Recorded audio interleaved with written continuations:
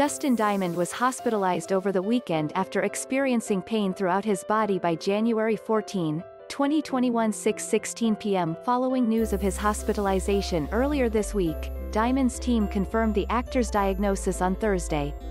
Get push notifications with news, features and more. Plus following you'll get the latest updates on this topic in your browser notifications. We can confirm that Dustin does have cancer, the actor's rep tells People. It's very serious, though we are still waiting for more details, which we will have shortly. He's in a lot of pain, the rep adds. Diamond's rep told Entertainment Weekly that the star is undergoing chemo for cancer and will remain at the hospital for at least another week, and then we will figure out when he gets to come home. By next week, we'll have a much better understanding of the severity of his condition and what treatments he will need so that he's comfortable, the rep told the outlet, adding that when he first arrived at the hospital, Diamond was fading in and out, feeling sleepy and tired. On top of all this, his rep said, he also has shingles, so he's been in a lot of pain.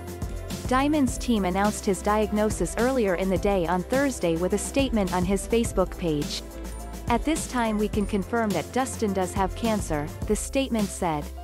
Dustin will disclose more information once it is available and a plan moving forward is made.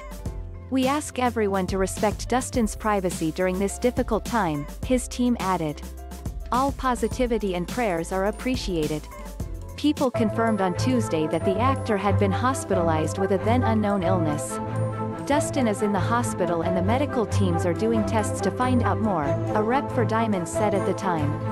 Everyone is hoping for a speedy recovery. According to TMZ, Diamond was admitted to a hospital in Florida over the weekend after experiencing pain all over his body.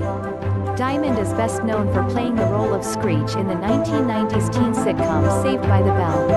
Though the show has made a comeback with the recent reboot on NBC's Peacock,